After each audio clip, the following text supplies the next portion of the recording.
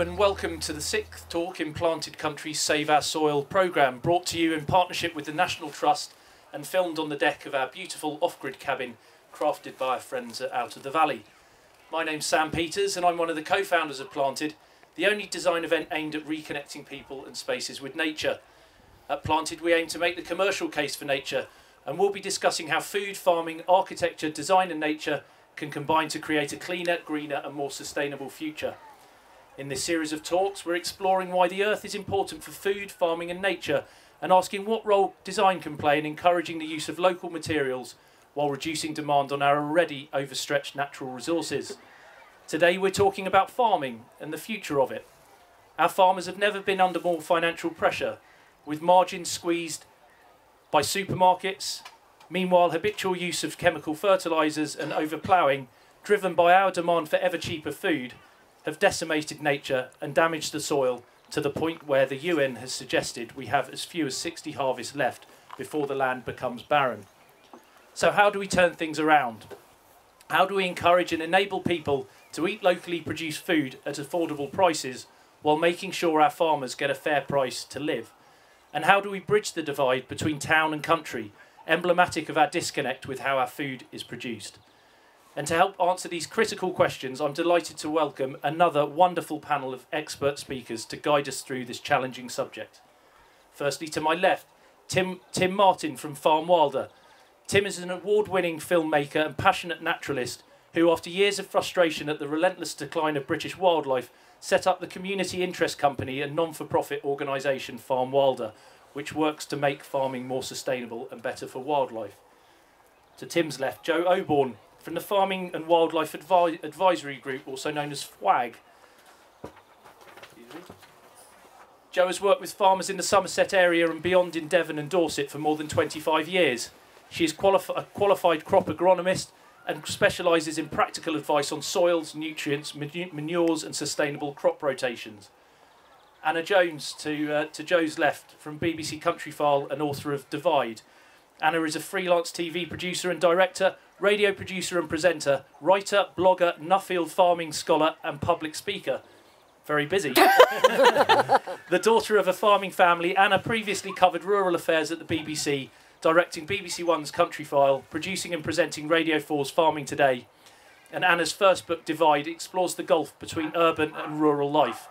This was published earlier this year, and Anna will be signing copies in the Fold Bookshop after this talk, before staying in our off-grid cabin tonight. So Anna's got a lot on her plate today.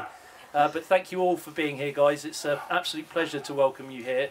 Such a privilege for Planted to have so many amazing people with so much knowledge to join us and to explore these really important subjects. So thank you. I'm excited to get this going. So perhaps if I can start off, Tim, just because you're closest, what's gone wrong with the way we produced our food? What are, in your view, the fundamental problems confronting us right now? I think the fundamental problem, as far as I'm concerned, is cheap food, and farmers being forced to produce food ever more cheaply, and what's been squeezed out is the environment, so wildlife and sustainability, soils. All the things that have gone wrong with farming have come because farmers have been trying to produce food more and more cheaply. And it's not their fault, it's our fault as consumers, because we go to the supermarket, we get the best deals, and that's what's killing wildlife. I mean, if you look at many fields, it's easy if you go to East Anglia or somewhere, you see great massive areas of barley or wheat. You can tell that's not very good wildlife habitat as you watch the sprayers go out. But it's the same in this part of the world. Around here, you see beautiful green fields. People think green is good. Actually, many of our fields are way too green because they're artificially fertilised with all these chemicals. And they are terrible for wildlife as well. They're just as barren as a wheat field. They're a monoculture. So in many fields you'll see it's just ryegrass and that's it. And they're designed to be fertilised and sprayed, and there's no room for wildlife. And to add to that, everyone's got very into being tidy. So farms are all tidy, little hedges, very low, overcut, and no little rough areas for wildlife, very little habitat. So the countryside has just become this kind of organised, mechanised, chemical-drenched thing where there's no room for wildlife and there's no sustainability. So that's what's gone wrong. And as I say, it's not the farmer's fault. It's the fault of society, the way we work, we as consumers going to supermarkets and buying cheap food, basically. Joe, can you take that on a little further and explain what's going on beneath those sort of artificially green fields that we see? What's the sort of effect that those chemicals have on the soil beneath? Well, I think sort of one of the problems that Tim's just gone on is monoculture. Nowhere in nature do we find, if you look around in nature, you don't find a monoculture anywhere. It's all diverse communities. With soils, of course, because people have become, we're asking more of the land, we're asking more from it. Every time you cultivate the soil, you're burning all of the organic carbon there. And carbon in the soils is just the sort of the fuel for soil biodiversity. So if you're losing carbon, you're losing biodiversity within the soil.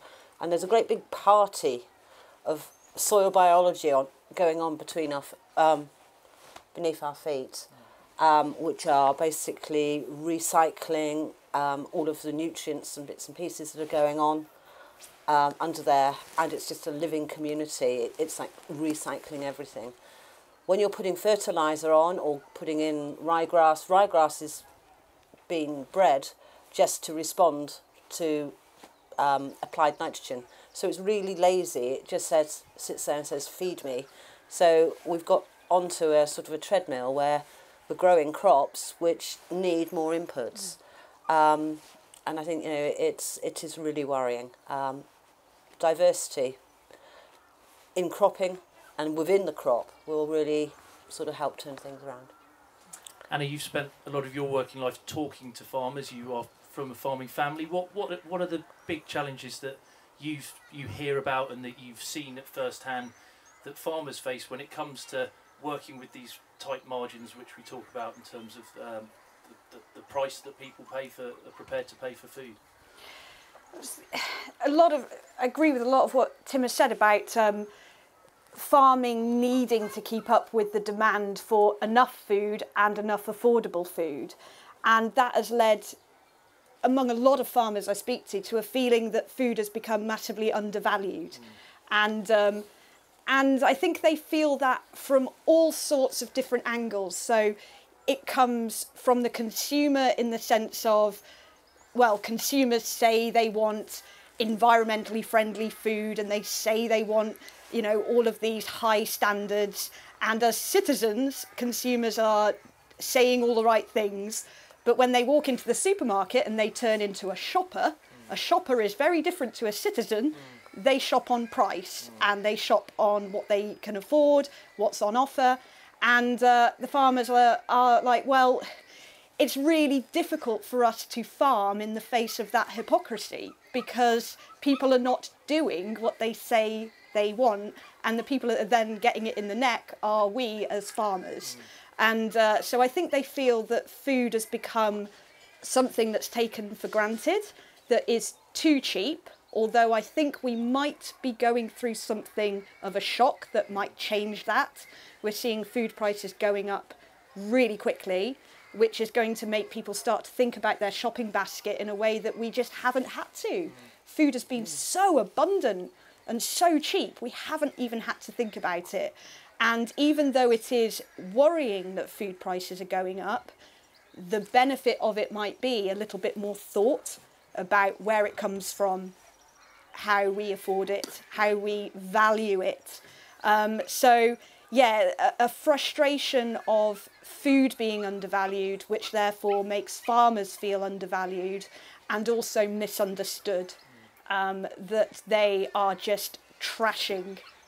And, if you're working on a farm every single day, you don't feel like that about your land. You feel that you cherish it and that you love it. And when someone says that you trash it and that it's not managed well and there's no life in it, that's a very hard pill for many farmers to swallow because that's not the experience they have every day.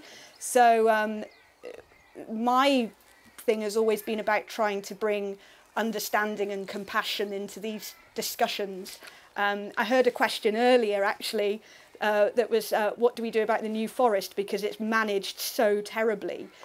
And I just thought, oh gosh, if there was a tenant farmer here right now who had land in the New Forest, how upsetting that would have been. So it's about sort of, as Tim said, about understanding that this is nobody's fault and that we've just, we've all played our part in getting into this mess. So. I think that's a really important point, and one that we've been trying to make throughout this talk series. It's not about attributing blame, it's more about finding solutions, and I guess also about educating. One of the really interesting things, we had Mark Shaler speaking here earlier on today, talking about the nutritional value relatively in our food that we eat now. Perhaps a tomato from the 1970s compared to a tomato we might eat now, we'd need 5 or 6 times as many tomatoes to get the same nutritional value. And Joe, would you be able to sort of comment on how the fact that if we all acknowledge that the soil is being degraded for reasons that are multifaceted, but it has been and is now considerably less fertile than it was 50 years ago, is that fair? And what's been the knock-on effect to the actual quality of the food that's produced? Well, we're farming really from inputs now to get these huge yields. Across the board, I think they've been looking at nutritional value of food since 1940, and across the board, vegetables, meat, fruit, everything we eat, the nutritional value has gone down by about 40%. And this is mainly due to wanting increased yields, but we're farming, we're putting in manufactured inputs, manufactured fertilisers, so the plant actually then switches off and just goes, okay, spoon feed me, and it's not actually picking up the minerals and nutrients that it would do in a natural environment. And also, when you're spoon feeding plants like that, they get sort of big and lush and green and glossy. They become more attractant to insects and fungus, so therefore they're more prone to disease, so you have to throw more at them to keep them healthy. So it's, again, we're back on a it's essentially a cycle. It's the same for meat, and there's some really interesting research around, I think it's in Newcastle University, where they've been looking at the nutritional quality of meat, and nutritional quality of meat varies a lot. And if it's grass-fed, if it's 100% pasture-fed, it tends to have more omega oils and more nutrients, and it's got a much greater range in it. But there's a graph I've seen which basically the amount of plants the cattle are grazing and the amount of nutrients in it, and it sort of rises in keeping with the number of plants. So if you've got just ryegrass, there's not much nutritional value, and also that meat is being produced from one plant, basically. If you've got a wildflower meadow with 30, 40, 50 species of plant, each one of those will be contributing something different to it. So there's more nutritional value the more plants they're eating. And that's really important because it's very positive, because actually that proves that conservation grazing, which is less productive in terms of the amount of meat you get per acre, but it's much better in terms of nutrition. I think it's a really important point. Some people are suggesting we should change how we value food. If you analyse it per nutritional unit, you get a very different equation than if it's just by the number of kilograms of meat or carbohydrate or anything else. So I think there's good news in that. As people wake up to the kind of nutritional value of agroecologically, regeneratively produced food, actually it's worth paying a little bit more. And I just think it changed our relation to it. It's not just fuel, it's something to be treasured, to be savoured with different flavours, more nutrition. And I think for me that's a positive thing about the way we're hopefully moving with our agriculture now. It's really interesting. So it's essentially a false economy that we've created, or this idea that you buy cheap, that it's, you can get lots of cheap food and therefore you're going to feed your families or whatever it might be. But essentially you're giving yourself something that you need to have more of to actually, you're going to pay more for it essentially in the long term. If you buy quality food that's slightly more expensive, it's actually something that you can, is going to feed you for longer and give you better taste as well, presumably. Yeah, I mean certainly with meat, I think it's just about redefining our relationship with meat. And meat should be an occasional treat, and it might cost a little bit more, and we need to eat a lot less of it, and dairy as well, because the amount of grain we use all over the world, 40% of the world's grain harvest is fed to animals, which is bonkers. So if we eat less meat and dairy, and just have it as an occasional treat, or to add flavour to other dishes, so it's just about changing that whole relationship. Meat's my sort of thing with Farm Wilder, but I think the same applies to other things. Just changing our relationship with food in a way that's better for the environment, better for us. Anna, what sort of response would you have encountered from farmers where you were saying, well, we need to eat less meat? That's a conversation that lots of us are having. It's certainly a conversation we're having within my family. But Does that also feel like in some way an attack on farming? Oh, it's incendiary, Right. and I've been caught in its crossfire repeatedly, because I agree that we don't need to eat meat at the levels we currently do in fat countries like ours, where we have so much. I mean, you know, the fat West, this idea that meat has become such a cheap commodity that we can just shove it into our gobs without even thinking about it. And that wasn't true for my grandparents' generation. They actually really valued me and made a chicken last all week, and made a shoulder of lamb, Nan could make it last all week. So, I mean, this is a relatively new way of thinking about meat as something I should be able to have 3 times a day, and for 99p on a sandwich. That's my right. And, that we haven't always thought like that. And I do think that we should dial back our sort of expectation that meat should be part of every meal. And I don't see why that is so threatening. But to a lot of farmers I speak to, you can't have that conversation without it turning into a row, because I think it's wrapped up in some weird kind of culture war. I think they see it as a threat to their way of life, their livelihood, their identity, I think more importantly. And it's a shame, because it's a very pure message that means no harm and means no threat to anyone, because I think that we don't need to lose our livestock farmers just because we're eating less meat. But I think that it has been handled so badly by the media, by activist groups, by, I'm sorry to say the V word, but I think by some of the more activist vegans. They have just gone in there like a bull in a china shop and have just upset the apple cart so much that the farmers have got a blind spot now. It's just a total, I can't have this conversation. I feel so attacked. I feel so undervalued. I feel like you just think we're all wrecking the planet and we're making everyone ill with heart disease and that we're causing climate change. So I can't even have the conversation anymore. And we've got to unravel that. So I think before we can start having positive action on changing diets, we first got to unravel the cultural clash that's happened and kind of try and unpick it a little bit and take a step back and introduce a lot more empathy and compassion into the space. Because I've had huge debates with farmers, and they end up saying really ridiculous things. Like, I had one debate and I was saying that everyone should have a meat-free meal every week. Not even a day, a meal. And one thumped the table and said, I want kids to eat beef for breakfast. And another one said, what about bodybuilders? They need meat every day.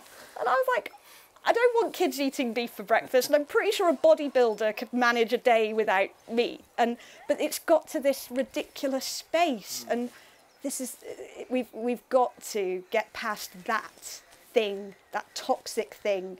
And once we're over that, I think that it'll be okay.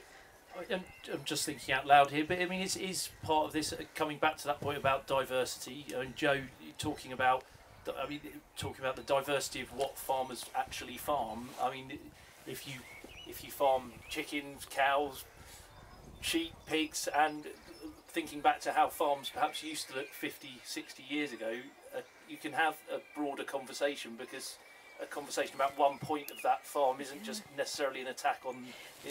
You can talk about different things, essentially. What do farms look like now compared to 50 years ago? Well, they're less diverse. They've had to specialise because they've been put under pressure. It was economics, and you specialise. So, I mean, I've been doing some work. I'm from Somerset. We're looking at a triple SI, which is King Sedgemoor, which is full of phosphates. And then I'm looking around, and there are like 5 dairy farms draining into that triple SI. So all just milking, for the audience, could you a triple SI being a site of science, special scientific interest. They're wetlands. Critical spaces for nature and an ecosystem. And all of those farms are milking way over 800 cows each. So you've got a huge nutrient burden there, because cows produce byproducts, slurry, and they haven't got enough land to put it on. So you've got these really nutrient-rich farms where you've got livestock, where they've had to increase their livestock for economics, and then you've got arable farms where they haven't got any cows and they're having to buy in nutrients. So I think what I am trying to do, or is my big thing now, is to get increased diversity on farms, and if they can't do it as a business by themselves, it's cooperative working. So, you know, somebody else come in and grow some grass on an arable farm, or maybe import some manure to do the soils, to help the soils where you've just had chemical inputs. So to increase diversity really in the crop rotation. You know, in the 60s we didn't have problems with soils as they are now, because Dr. Green grass was always in the crop rotation, and those soils were given a bit of a rest. Occasionally, probably for about 3 years, but it just helps them recover and regenerate a little bit.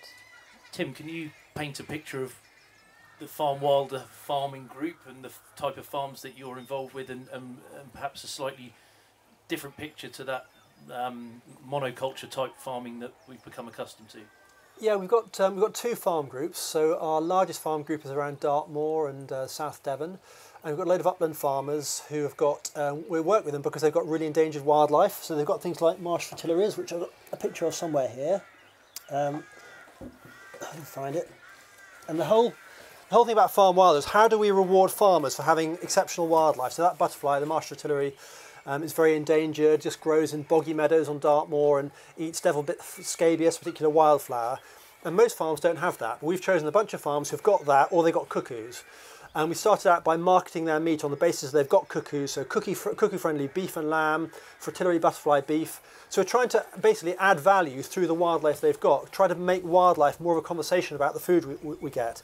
So these farms, they're very good for wildlife, and they're on Dartmoor. They have upland areas which are extensive grazing, where there's lots of wildlife, and they have lower areas on the farm where they're typically a bit more intensive. And we work with them over time to boost the wildlife and to make the rest of the farm more sustainable. So we do things like, rather than have a ryegrass meadow that produces some of their silage, or they graze the cattle on when they're not on the higher areas, they plant herbal lays, which are basically kind of artificial wildflower meadows with maybe 15 or 20 species.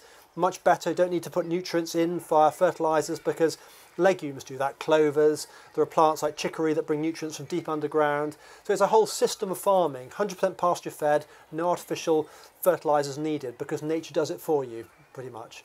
So it's great, and there's wonderful wildlife there. We also have some farms in the lowlands that are finishing farms, where the cattle get sold to be finished in winter, and again they use these herbal lays. And there's wonderful wildlife. So one of our farms, which is quite near Plymouth, has got these herbal lays, and the cattle stay out all year round, rotationally grazing or mob grazing. So every day the farmer moves the electric fence a little bit further, the cattle move onto a fresh bit of grass and some fresh bales of hay. And what's great about this farm is it's got masses of wildlife, because you've got all these different plants there, because it's not just ryegrass. You've got these herbal lays, in summer you'll get insects pollinating them, things eating the seeds. And in winter they've got a bird called the cattle egret, which has just colonised the UK over the last 20 years. And it's perfect for them, because in winter there's not many bugs around. But if you go to one of these farms where there's a load of cows, even in January, there's still flies around, and because of the dung and the cows. So these cattle egrets are recolonising Britain thanks to farms like that, which have got really rich biodiversity and lots of insects for them. So it's an amazing bunch of farms. I mean, they are really... It's unlike anything you would see. If you go to your regular farm, I drove past one on the way here in the Mendips, and it's just complete lawn of ryegrass. And whoever owns it has actually got weed killer and sprayed the lane outside. So all the wildflowers, the cow pasture on the verge, have been sprayed. It doesn't even graze that. I thought, why? Is that just tidiness? There's a mentality thing, which I think on Dartmoor you can't do that. So I think people are a bit more open to biodiversity, and we're just basically rewarding them by paying them a higher price, because they've got great biodiversity, because they're being more sustainable. So that's what we do. We have a farmer group, we pay them a higher price, typically 30-40 pence a kilo extra, and then we market the meat with the wildlife, telling the story of the wildlife, and say to people, if you buy this meat, you're supporting wildlife, you're supporting biodiversity, and you can guarantee that that steak you buy or that lamb shoulder is helping all these rare wildlife. Anna, you're nodding your head there, and it's certainly Tim was painting a picture that I definitely recognise as well, because I saw almost the identical thing just down the road from where I live in southwest Wiltshire last week. But the idea of sort of obsessive tidiness and sort of having to present the farm in a certain way seems to come up time and time again here. It's sort of the pride of farming sometimes comes in how the farm's presented. How do we where does that come from, and how do we start to kind of unpick it? Well, that's deep in the culture. That's deep in the bones of farmers. My granddad was a really tidy farmer, and he took great pride in it because he was known locally. It's like, oh, Bill Jones got a nice farm. You know, it always keeps it nice and tidy, and it shows that you're there, you're present, you're giving your land and your animals and your buildings and your machinery attention, and that is a matter of pride because you know other farmers are driving around looking over your hedges, and if you start letting it go, it's a signal to other farmers in your community that things might not be so well in the old bank account. And that's not a signal you want to give to your peers in your community. So, you know, that culture has got to be tweaked, and I think it probably is, because it's like, oh, he's probably doing some of that rewilding stuff. That, you know, that's probably starting to become part of the conversation now. But you're noticing farmers having more conversations about rewilding. The rewilding conversation. Yes, is yeah. Farmers are really, you know, if you go into a conversation openly and you sort of converse without any agenda, you realise farmers are incredibly progressive. They know this stuff. They see it. They work outdoors and with nature a lot more than I do. Spend my life at a laptop. You know, they are in it every day. They know this stuff. So once you take the debate or the battle out of it, you agree on most things, and they're incredibly knowledgeable about nature. You know, my dad, growing up, he always used to say, you know, a town person has street names as their roadmap. We have the trees and flowers. And it was like, you should know what all the trees are called because that's our roadmap. That's, you know, so, you know, and he's a conventional farmer, but it's deep in his bones to understand nature. But he's a farmer, so he comes at things slightly differently to a conservationist. Do you think all farmers are like that? Because I sometimes get a picture of farmers sitting in a tractor cab or a combine harvester cab in East Anglia, combining the music on and not really hardly ever getting out. I mean, do you think the level of awareness of nature is... I mean, I'm from the west. I'm from the borders with Wales, so, you know, that's hilly beef and lamb country. Beef and lamb country is very different to great, you know, wheat and barley country over in the east. But I don't know. I do know a farmer in the east who said when he was all arable, he said he didn't really feel embedded in his farm because he very much felt that he was above it looking down on it because he was in the tractor a lot of the time. But then when he reintroduced cattle into the arable rotation and into the system, grazing herbal lays, he was at physical ground level, sort of boots on ground, and he suddenly felt very different about his farm because he was in it. So I think, you know, that probably is a point. But quickly on road verges, my sister's a conservationist. She works for Bug Life, and she started going around the farms in our local area and chatting with them about not mowing their verges, and like knocking on doors, being like, "Why do you mow your verge? Would you be up for not mowing it or not mowing it at this time of year?" And, you know, she's actually having quite a lot of success with that because it is just about, you know, looking nice. It's an easy win as well, isn't it? Because ultimately that mowing process in itself, you're using carbon, you're using energy, you're using people power. Farmers are working hard enough. They can just leave those verges, I suppose. But Joe, I mean, talking about pride in appearance and perhaps a kind of misplaced idea of what is beautiful, what is attractive, you know, control and manicured lawns everywhere. We're all kind of guilty of it, aren't we, in terms of the way we garden? We were just talking about... You haven't seen my garden. I think my big bugbear are hedges. Hedges produce flowers this time of year, and then they will fruit. But they will only flower on growth that's been grown for 2 years. So if you cut your hedge every year, they're never going to flower and never going to produce any fruit. And those hedges are like the larder for so many farm animals, particularly birds. And what has that hedge ever done to you to be mowed down to about this high and square? And infield trees is my other thing as well. There's a farmer near me who's got some oak trees, beautiful. I mean, it must have been parkland, obviously where fields have been divided years ago, but beautiful trees. And then they're like sowing maize right up to the tree trunk. And you sort of walk out with the farm and say, look, nothing's grown here. What has this tree ever done to you? It's been here for a lot longer, more, and it's going to give a lot more than your lifespan. So just leave it. What has this tree done? And you're not getting any productivity from that area. So I think it's sort of, sometimes some farmers do get a bit detached. And what we're finding also is a lot of ground is now being rented to third parties, and maybe they're not nurturing the ground quite as well because it's not theirs. They're not the custodian of that soil. I have noticed a lot of the hedges around home are looking really gappy. Yes. Because they've just been cut and cut and cut and cut, and they're not. You've got to give them breathing space. Yeah. You have to restore them. You have to either kind of let them grow out and lay them, or cut them back to coppice and let them start again. Because I see them in Wales loads. You see where you see a bush in the middle of a field.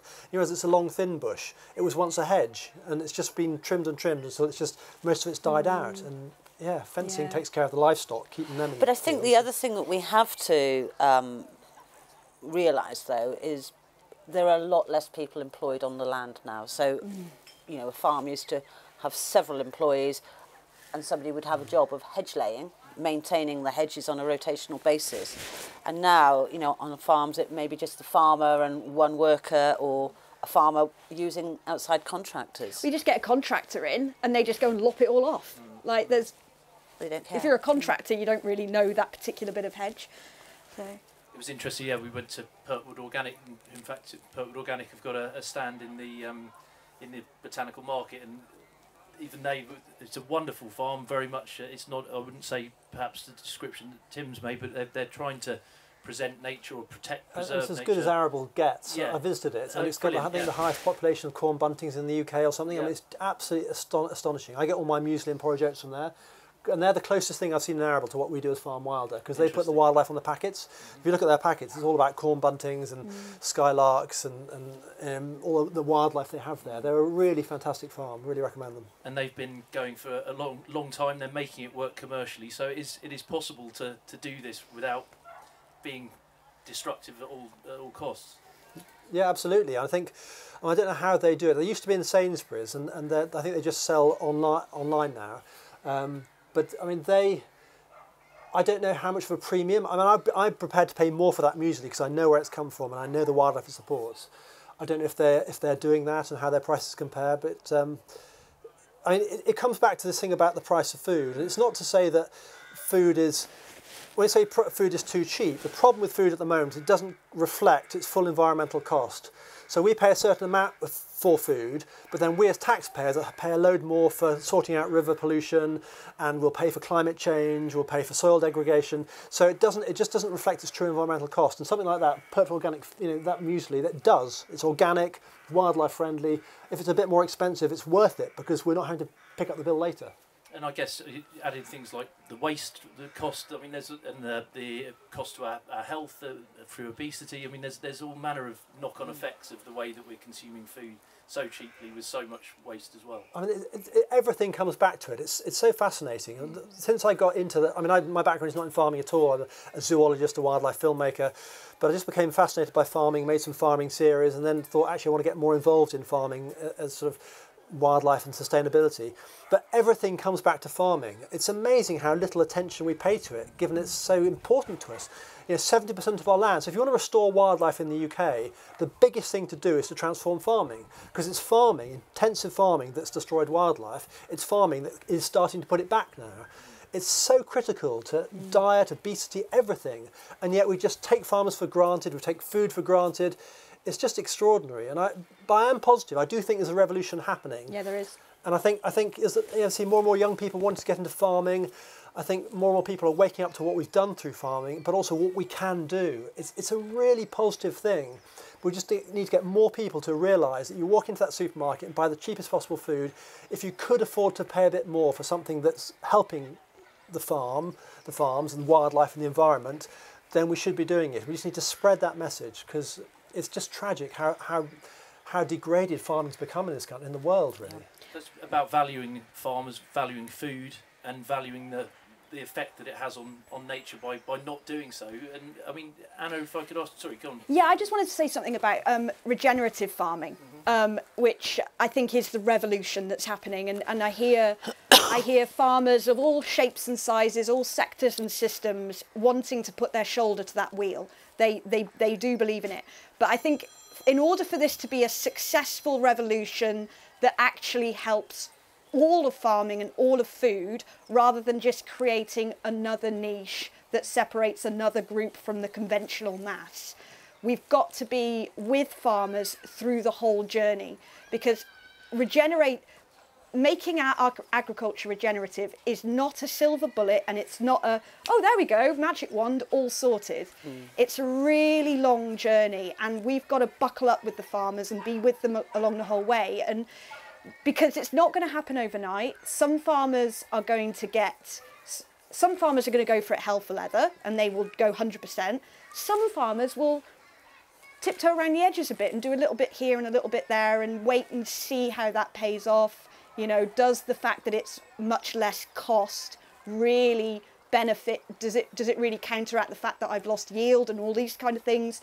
So they will wait. And I think a good example of it is the neonicotinoid ban, which happened in 2014, which they found that neonicotinoids are damaging to pollinators in most scenarios. You can argue the science and say there's some scenarios where they don't, but mostly they do. They're damaging to bees and pollinators. So the EU banned them.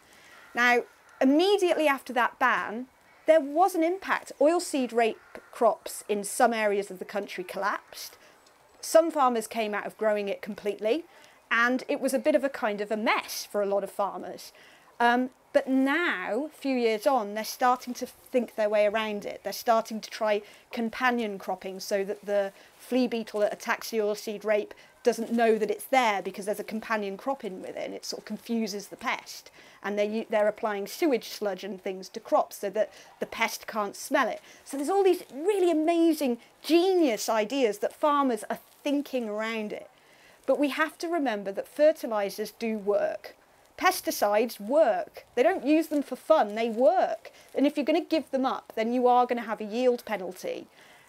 And that farmers are going to have to, in the same way they've done with neonics, they're going to have to think around those problems. So I think it's just us having the patience to sit with farmers through that journey. While they figure it out, they're going to have to scratch their heads, they're going to have to think of other things. So it's not going to happen overnight, and we've got to be aware of that. But I think we'll come out good, because the neonics, like, we're fine. We're living without neonics, apart from the sugar beet growers, but we are.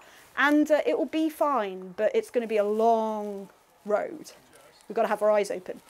And Joe, what role do you play in terms of, I mean, it's an education process for everyone, isn't it? It's not just the consumers, but it's also the farmers. But in terms of when Anna talks about fertilisers working, that's true. But obviously, once upon a time, we were able to farm without fertilisers. So what's happened there? I think people have just become hooked on them. Obviously, farmers are looking for output. So it's like turnover, we want big yields. But I think they've really sort of got a bit lost in the way. They've been a bit bamboozled by the fertiliser companies as well. You know, they've been producing varieties that will respond to fertilisers. So they go, oh, we're going to get a really big yield, so I'm going to use more fertilisers. But I joined FWAG from commercial agronomy because I became very disillusioned with commercial agronomy. And I came to look at soils, and I was mainly looking at soil erosion.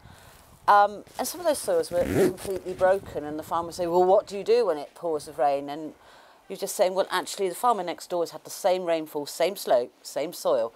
It's something that you are doing. And you have to sort of like take them back and walk them through it and go on it. As Anna said, it's a journey. You're holding their hand and sort of saying, well, I don't tell farmers what to do, but I sort of, the way I go in and advise them, I sort of go and say, have you ever thought about such and such? And it's like scattering a little bit of seed on the ground, and then I'll walk away and probably go back to see them 2 or 3 weeks later. And if any of those seeds have germinated, you just nurture those seeds.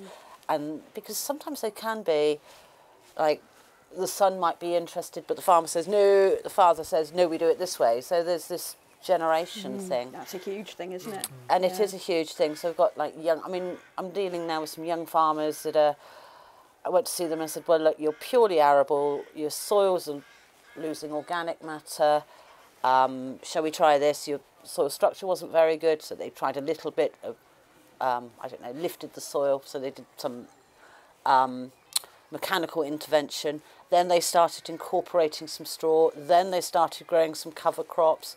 Then they thought, oh, well, and cover crops are a green crop which is just put on ground which should normally be left bare over the winter. So it's a sort of just to keep the ground covered.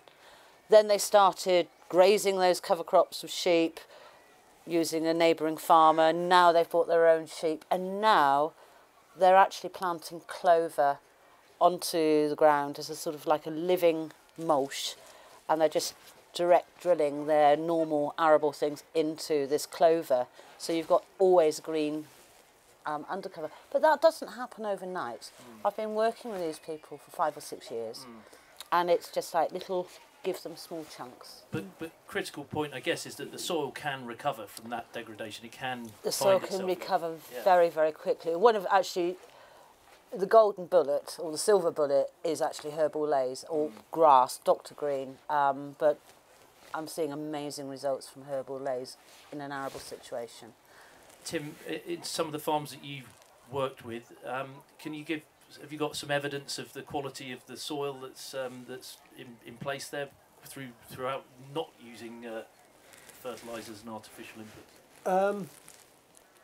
I mean, it's very different on Dartmoor because those areas haven't been intensively farmed, so they've got the kind of original sort of soil. Yeah. It's more, I guess, some of our finishing farms are quite exciting. The one I was talking about before, that's got the cattle egrets near Plymouth.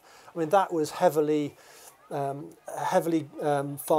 arable, and the soil is starting to recover very quickly. I mean, it's amazing how quickly nature does respond. We've also got a farm we've worked with just near Chew Lake, a guy called Luke Hazel, also runs a butcher's there. And his farm, his dad had farmed it really intensively with arable. He's basically put it to herbal lays, and he's also restored several wildflower meadows. He's worked with the Avon Wildlife Trust. And these wildflower meadows are incredible. I mean, we talk about, people talk in hallowed, sort of reverent terms about wildflower meadows and how they're so special, and we've lost 97% of them, which is true. But actually, 10 years into this project, some of his wildflower meadows are incredible, and they're full of daisies and all sorts of other plants, oxeye daisies, really diverse, full of butterflies, full of other bugs. Nature comes back incredibly quickly. I mean, it's like with tigers in India. I mean, 10 years ago, tigers are going extinct, it's desperate. I mean, tigers breed like rabbits. Give them deer to eat and a bit of space, and they will bounce straight back. And that is the story of nature generally. It's incredibly resilient. There's so much, I've got so much positivity about British farming now. For the farms I work with, the farms I hear about, in this sort of bubble of agroecology or regenerative farming, wildlife is bouncing back. I think there's a lag period. I think it'll be another 5 years or so, maybe 10 years. But I think those graphs that have been going down all my life of wildlife declining, I think they're going to start coming back up because we're really seeing a turnaround. And if we can get that on a large scale, it's going to be amazing. And forget the doom and gloom. I do think we're going to have a much better countryside than we currently have. It's amazing how it's coming back. Anna, that is a positive and exciting message. I mean, what's your sense on what Tim's just been saying? Oh, I agree completely. I think we're at the beginning of the up, and because some of the divisions that have held us back are starting to sort of come together. So when I first started at the BBC covering rural affairs, that was back in 2006, quite a long time ago now. And I remember covering the Oxford Farming Conference and the Oxford Real Farming Conference, which are the two big agricultural events in Oxford every January. And the Oxford Farming Conference traditionally was big landowners, agribusiness, the more sort of conventional, larger scale businesses. And the Oxford Real Farming Conference is for organic, alternative, smaller farms. And back then, they were just rivals. There was no communication between them. They absolutely hated each other. They rolled their eyes at each other, thought the other had absolutely no value or anything to offer the world. And now we're seeing these two, they team up and they organise events together. There's a lot of cross-pollination. I hate that term, but there is. And they're all kind of, you know, they're teaming up. And you're seeing it with the regenerative movement as well. Rather than, oh, you're a conventional farmer, you go over there. You're an organic farmer, you go over there. The regenerative movement, the agroecological movement, is bringing these groups together in a really united way.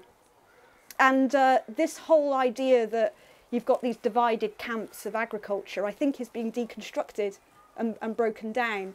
And it's the job of us that live in our towns and cities to catch up with that.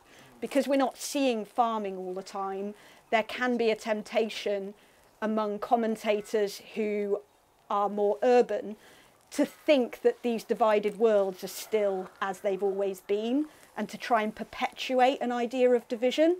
But actually, it's so exciting. Working with farmers and conservationists these days is the most rewarding thing because they're singing from the same hymn sheet increasingly. Not completely, and I'm not saying they are, there's a long way to go, but more than I've seen in my time that I've been covering rural affairs, for sure. Joe, in terms of the talking about the degradation of soil, but and the decline of biodiversity, which we all recognise there's a very, very significant extinction going on. Very optimistic words from the two panellists either side of you. Do you have that optimism as well that we can turn the tide here and that we can regenerate and rejuvenate our soils enough to enable nature? We're going to have to. I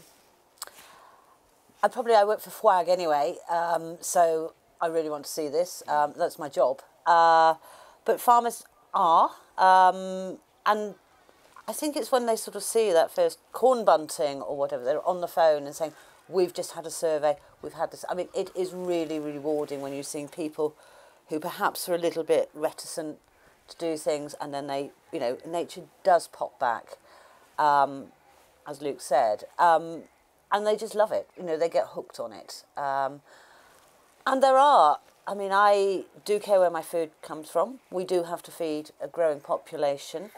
But there are certain marginal areas of the farm where they are maybe trying to farm it and losing money on that. So if you break that down into economics and just say, look, this bit is never going to, this is losing you money to try and cultivate it, put inputs on. But this would be a really good nature habitat. So, you know, make space for nature. And the two can go together. I think, I mean, the thing that's tricky for me is that how disconnected people are from where their food comes from. Yep. And I was thinking, it really struck me reading Anna's book, is that, you know, it's such a fascinating fault line that runs through our country in everything, in politics, in food eating habits, in work ethic, all sorts of things are divided between town and country. And for me that's a problem because I'm basically trying to say to an urban population, if you buy this food and support these farmers, you'll make the countryside better. So we're always trying to reach out to people and make them care about where the food comes from and how it's grown.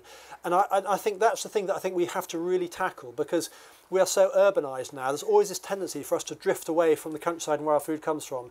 And I'm very encouraged that there's now going to be a GCSE in natural history. I think that's an important step. I think it's important that education is so at the heart of it to try and bridge that divide and get people onto farms, get kids onto farms, get people growing food themselves. It's just anything that breaks down that divide, because that's what our biggest barrier is as Farm Wild, are trying to get people to support our farmers.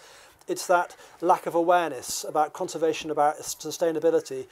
And I think at the moment we're in a state where it's quite fashionable to be into where your food comes from. And I think, how do we sustain that for the long haul? Yeah. What do we do to our society so that, do we get more people out onto land again? Do we value it to the point that people, I don't know, how do we... I was out for a walk the other day. I met some people who are just setting up like a community agriculture project near Cardiff. And they're like, we're going to grow vegetables and set up a box scheme. And more of those things are happening. But I think we just need to get people back on the land, into nature, onto farms, and to try and stop that divide between the sort of urban people and country people ever happening again. Because that's what's killed us, really. And that's what we need to solve, I think. I agree.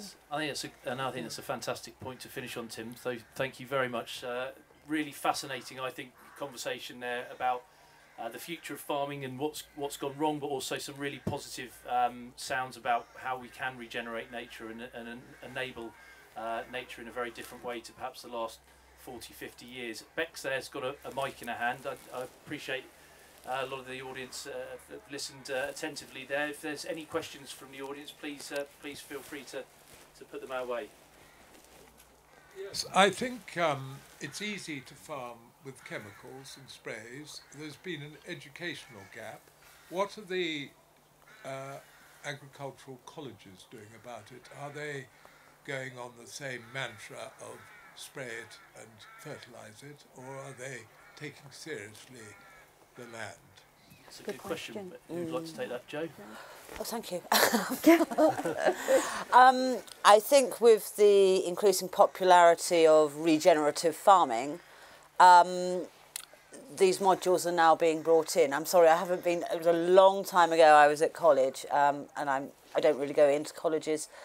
Certainly, when I was doing agronomy and I came in to do soils, I was having a bit of an argument with somebody from the Environment Agency saying, oh, the agronomists should look after the soils. And I actually had to say to him, when I was an agronomist, I wasn't taught anything about soils. I was taught about chemicals. Yeah. So on the basis of that argument, all of the agronomists who are out selling agrochemicals will then had to go through and learn about soils. So I think they will catch up. But it's coming. But I mean, soil biology, we didn't know anything about soil biology when I was at university. We learned about soil structure and cation exchange and bits and pieces like that. But we knew nothing about soil biology, and we still know very little about soil biology. So I think as we discover more, that information will diffuse out. Harper Adams in Shropshire has got an ecology course now. 'Cause my sister was invited to go and speak to students at Harper Adams, and I thought, and bearing in mind my cousin who did auctioneering and land management at Harper only less than 10 years ago, and you would not catch an ecologist or a conservationist talking to students at Harper.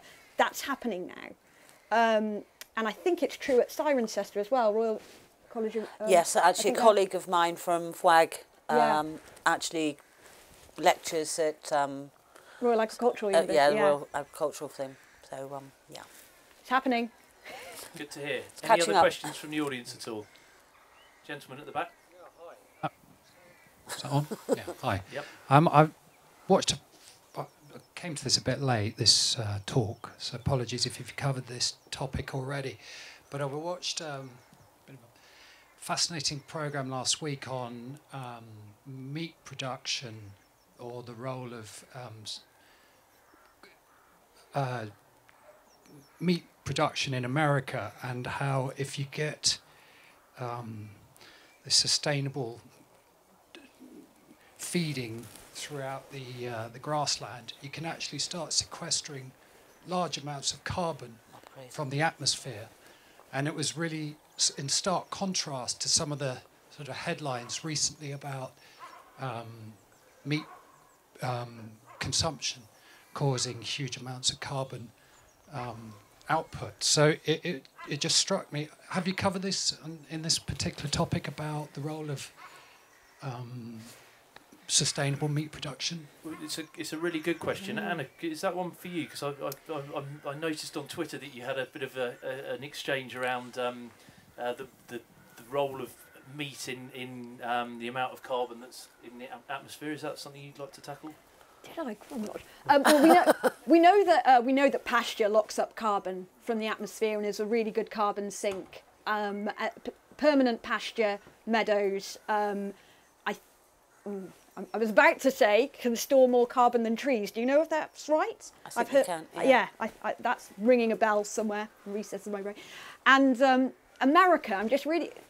So the US has really become the bad boy of meat production.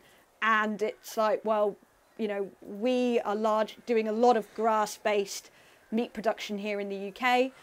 Not as much 100% grass-fed, but we are rearing a lot of beef and lamb that has elements of grass-based forage in their diet. And then not like those dirty Americans that have just got a load of feedlots. And it's just a really interesting thing because I've spent a lot of time travelling around the Midwest. And actually the beef production system in the US, though bigger, though more intensive, the cow-calf operations are actually grass-based on the prairies. And it's family farms, ranchers, living very close to the land, often still operating on horseback, so not burning fossil fuels by driving quad bikes and trailers and tractors around, producing beef on native prairie grasses. So, and then they go into the feedlots to get finished and fattened, and that's where the problem is. So we have reduced meat production down to such a simplistic binary discussion of we're putting all the grain into the cows that we could eat ourselves, when we're forgetting that actually grass is still a huge part of producing our meat, and it does, in the carbon cycle, it does sort of sequester the carbon in the soil. So my point is, we need to make people aware of the service of pasture, because this stuff is the most mind-bogglingly brilliant thing, Dr. Green, you call it, yeah. And we can't eat it, but cows and sheep can, and by eating it, they turn it into milk and meat that we can eat, but also by, pooing on it, they're returning the carbon back to the soil, and it's just a wonderful cycle. And it is so simple, it's so miraculous, it's so natural that we've got ruminants that have evolved with nature to perform that service that we can then benefit from by getting protein from it. And I'm like, how have we missed it? How have we missed that in the discussion? Because it is so important. I don't know, what do you guys think? Well, I mean, we were looking at the, I have some vegan friends too. We don't want to eat protein. I mean, a lot of the countryside around here, okay, we could allow it to rewild, but some of it is not suitable for growing combinable crops or vegetables or whatever. So, yeah, the trouble, rewilding is a really interesting one because it sounds very exciting and sexy, especially to an urbanite like me. You think, oh great, let's turn it all over to wilderness. But the reality is, if, say Dartmoor, where our farmers are, where the farm wilder meat comes from generally, if you rewild Dartmoor, that means returning it to closed canopy woodland, because that's what it will revert to. Now, closed canopy woodland is not that good for wildlife, ultimately. We don't necessarily need more of it. What we need is a mosaic of habitats, where you've got a mixture of open areas, marshy areas, trees, scrub, all these different habitats. That's the best thing for wildlife. And the only way we can get that through rewilding, we could do it, but we'd need to have moose, we'd need to have bison, we'd need to have deer, we'd need to have wild boar, we'd need lynx, we'd need wolves. We could do that. I'd love to see that. If we turn Dartmoor into that sort of habitat, I'd be absolutely delighted. But it's unrealistic, mainly because it's privately owned. But actually, given that we can't introduce wolves to Dartmoor, and it is all privately owned, we can't properly rewild Dartmoor. Therefore, the next best thing is a kind of managed rewilding where farmers play the role of the wolf. And that's what our farmers do. They have scrub, they have woodland, some have wood pasture, there's meadows, bogs, and they still get meat off it. So that extensive system of meat production is much better for wildlife than rewilding, and it produces food, and it puts carbon in the ground. So I think people, it's too binary. People think about meat is bad. The reality is meat is like electricity. You get meat, which is the equivalent of from coal-fired power stations. That's feedlot beef, or dairy can be like that as well. Just too intensive, too many animals, too many nutrients being produced and going to rivers. But meat can be like renewable meat, effectively, like renewable energy. And if we get that right, we can have our cake and eat it. We can have our meat and eat it. We can have good quality meat, better for us, and actually really good for wildlife. You know, if we lose all the grazing, all the beef, then we lose all the orchids, a lot of the butterflies, a lot of the skylarks.